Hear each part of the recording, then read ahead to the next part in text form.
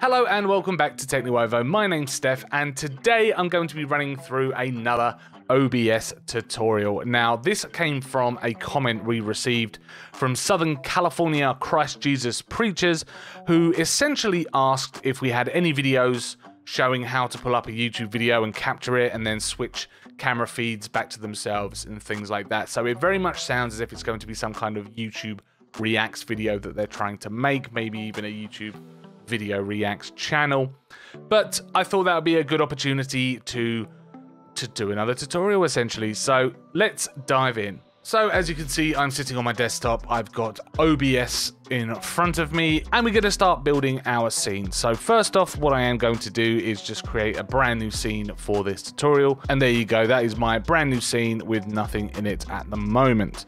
The first thing I like to do when I create new scenes is create some kind of border or image overlay just so it keeps everything nice and neat. So the first thing I'm going to do is put an image in there, YouTube Reacts overlay, create a new image, webcam background 1, brilliant.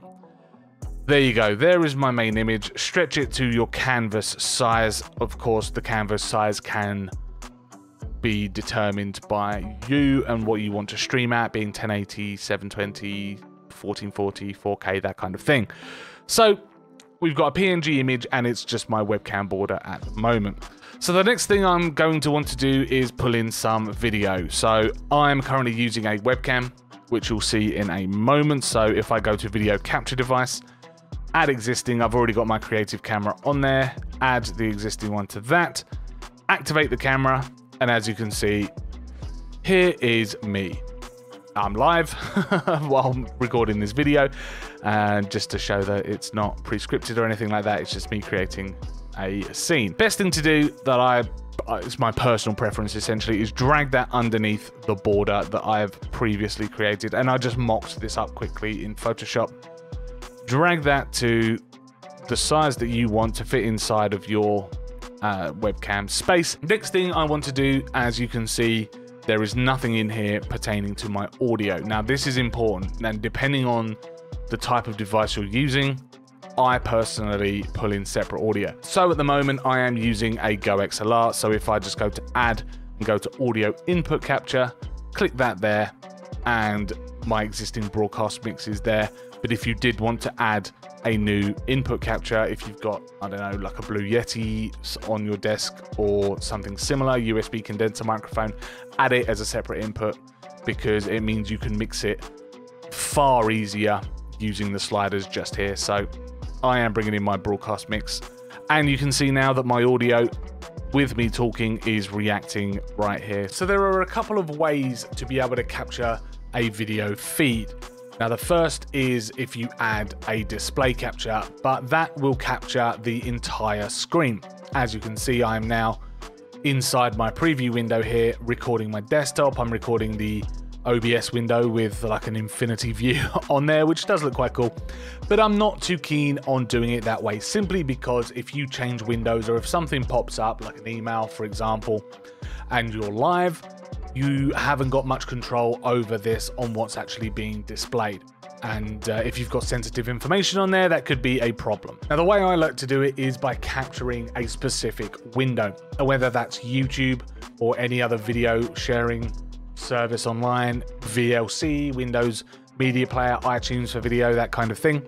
So what you need to do is, if you click the plus button to add a new source, go to window capture right here, create a new window capture, and there you go.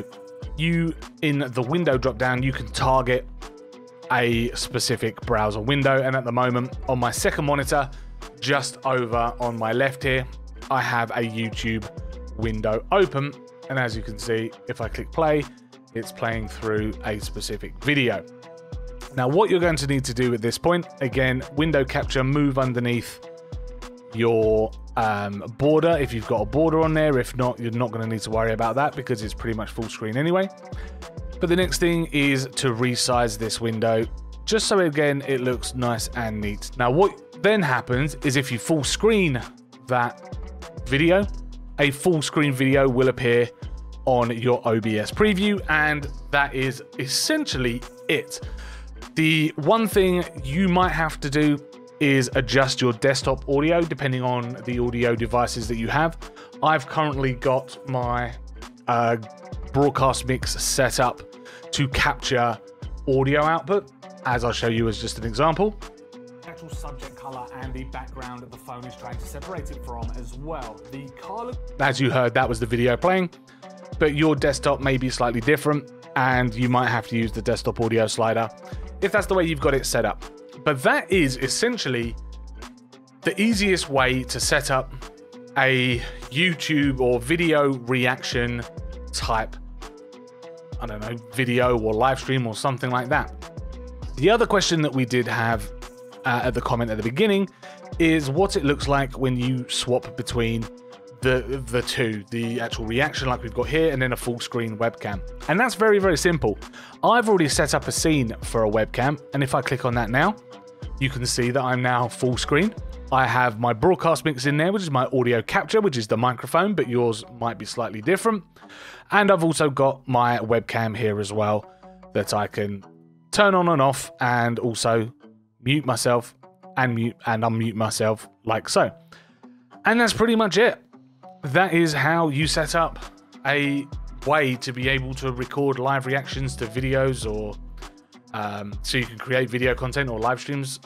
And yeah, this is as easy as that. And there you go, a very easy way to create a scene to react to YouTube videos or react to any videos. Essentially, all you need is a video source to point OBS towards. So whether that's a browser, whether that's part of a media player on your system like VLC or Microsoft media player, I can't remember what it's actually called, the Windows media player stuff, but that is it. That is how simple it is to create a scene and start reacting to YouTube videos. Thank you very much for watching this tutorial. If you did enjoy it, please hit that like button, subscribe to keep up with our latest tech, gaming and tutorial videos.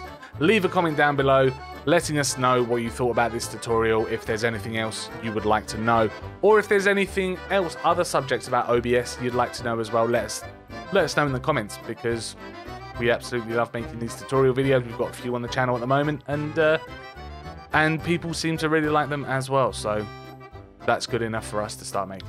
As I say, thanks very much for watching this one, and we'll see you in the next video.